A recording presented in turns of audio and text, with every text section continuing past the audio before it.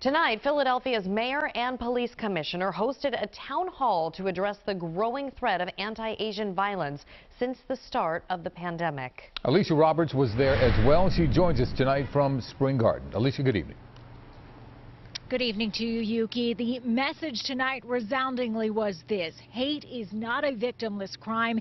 Its trauma spans generations, but only through conversation and coming together will change happen, and the time for that is now. We feel like we are second-class citizens here in America. Thursday night, leaders within Philadelphia's Asian American community gathered for a virtual town hall to share experiences of violence and racism faced by so many since the start of the pandemic.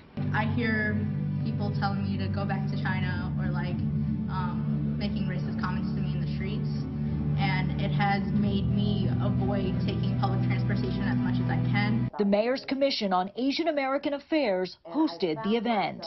As a city, we take these attacks very seriously. Panelists debated short and long-term changes needed. Let's take the politics out of this. Let's call it what it is. That is a hate crime. Don't be afraid to speak up. Including legal measures, more reporting tools, and more boots on the ground today. That in the short term, we enhance our patrol in the Asian American business corridors and residential areas throughout the cities where we saw these upticks. And for the next generation. We need to diversify the police department. We need more Asian Americans in uniform in our police department so that there's cultural competency when it comes to responding to these issues, not only these issues, but everyday issues.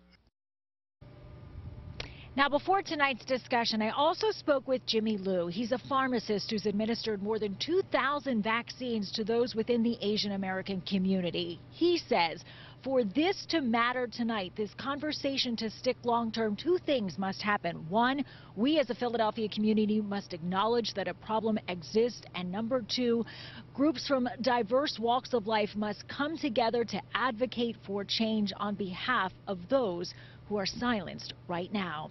Reporting in Spring Garden, Alicia Roberts, CBS 3 Eyewitness News. Okay, Alicia, thank you.